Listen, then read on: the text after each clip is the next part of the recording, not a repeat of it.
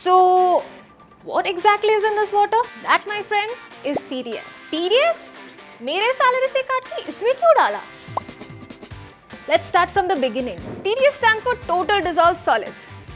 In simple terms, TDS is total amount of minerals, salts and other particles dissolved in water. Things like calcium, magnesium, potassium and even harmful minerals like arsenic, lead. You know the stuff you might not always see. TDS is usually measured in parts per million, ppm. It tells us how many solid particles are present in each unit of water. Think of it as the nutrition label of your water. Too little TDS and your water might taste bland like but too much TDS, well, that can make it taste funky or even cause health problems, as high TDS may indicate a higher concentration of harmful minerals in the water. That's where the TDS meter comes in.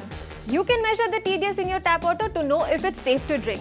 But TDS level between 0 and 200 ppm is considered good for drinking. Anything above 500 ppm might be a red flag.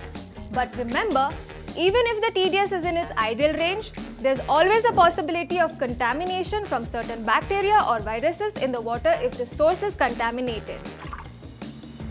So next time you're wondering about the quality of your drinking water, just remember, TDS matters.